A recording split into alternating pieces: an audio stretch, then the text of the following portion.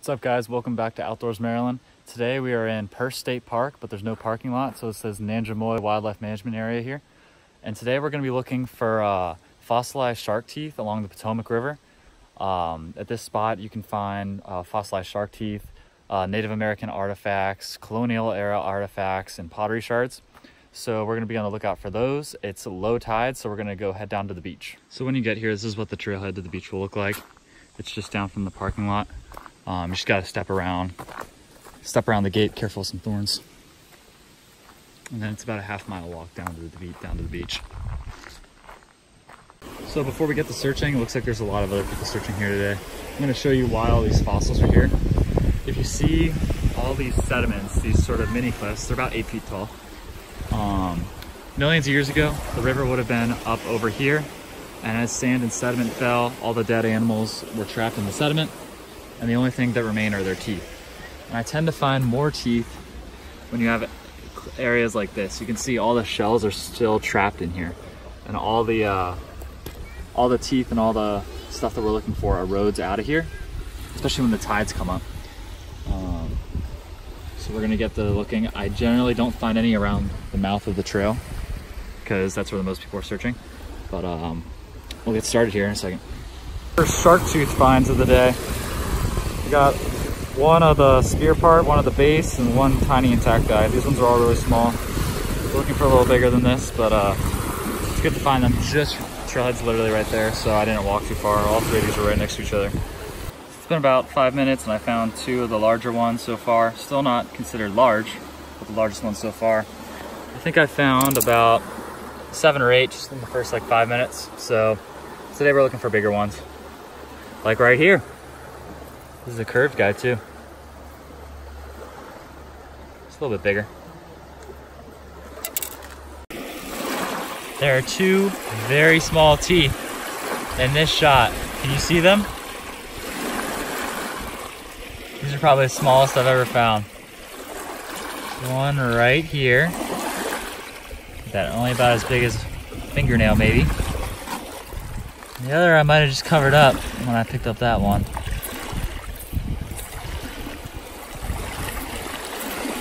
There he is. That's how tiny these guys are. You just got to get an eye for them.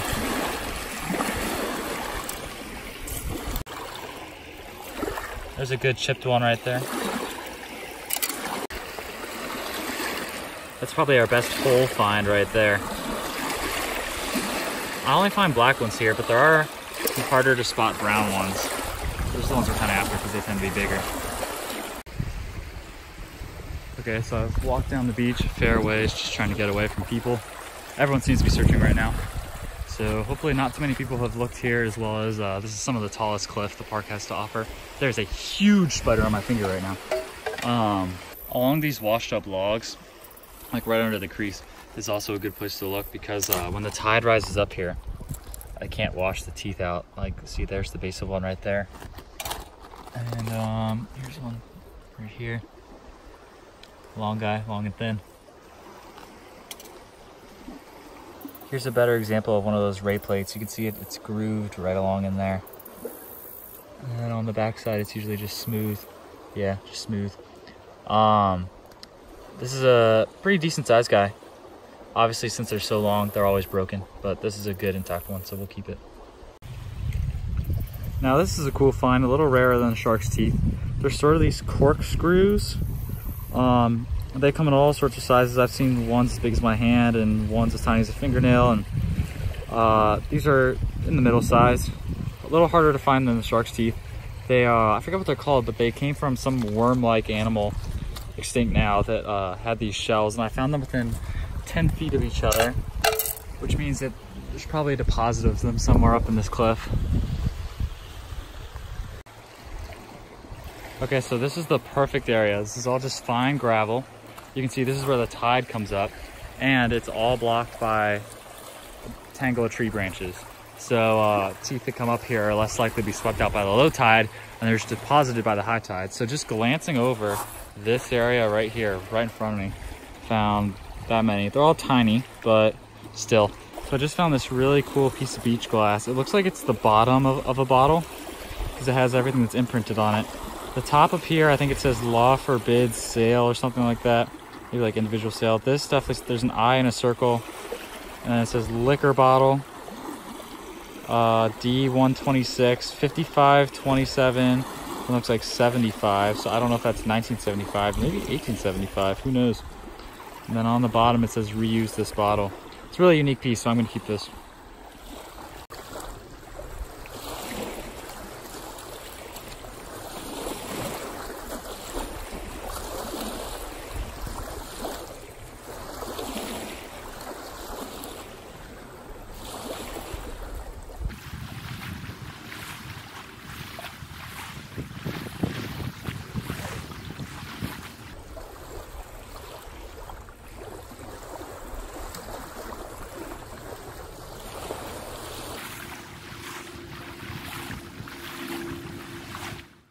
So we just wrapped up our day here at Purse Creek. Here's all of our finds. There are 94 shark's teeth in all. Out of the 3, these are my favorite. They're the biggest, and this one on the far right has a little bit of red in it, which is kind of interesting. Found some larger ones in the past, but still all smalls. We found one brown. Browns are a little rare. Yeah, right here, this tiny guy. Oh, where he is? There he is. That guy's a brown. Here are the best stingray crusher plates. Plastic shoe, some beach glass. This one was interesting because it's like the bottleneck, so I kept it, whatever that is. And some of those spiral shells I mentioned earlier, and our piece of glass. We can probably read a little better now. Definitely says liquor bottle, D126, 73 instead of 75. Reuse this bottle. Some cool stuff today. Walking back to the car. There's a broad-headed skink on that tree stump right there. You see him? There he goes. It's kind of cool how you can be down on the beach and listen to the water and the waves and screaming kids and boats, and then you come up here just on top of the cliff and it's just peaceful upland forest. But anyway, I'm gonna tell you guys some tips about how to find all these fossils and all this sort of cool stuff. So the fossils, you're not just gonna find at any beach. You can find shark teeth at just about any beach, but these fossils are here because the Potomac River is lined with sedimentary cliffs that erode at high tide, and that releases fossils, and especially these teeth, into the water, and the tides bring them up and down the beach, up and down the river. Many people in Maryland are familiar with Calvert Cliffs State Park, and you can find cooler, bigger fossils there, but you're never going to find 94 teeth like I did today. It's just less beach to search, less fossils in the area, and more people searching for them. Plus, these fossils are actually many, many millions of years older than the ones found at Calvert Cliffs. So in some ways, I think that's cooler. I've only ever found these small, sharp, narrow black ones here. There are some other shapes that I've seen my friends find, but this seems to be the predominant type, especially the small ones. Just downriver here at the mouth of the Port Tobacco River, or that lets out into the Potomac.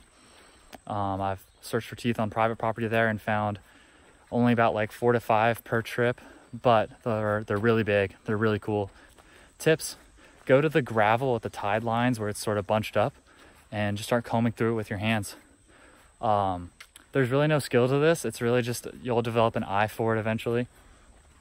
They can be hard to spot at first, so don't get frustrated.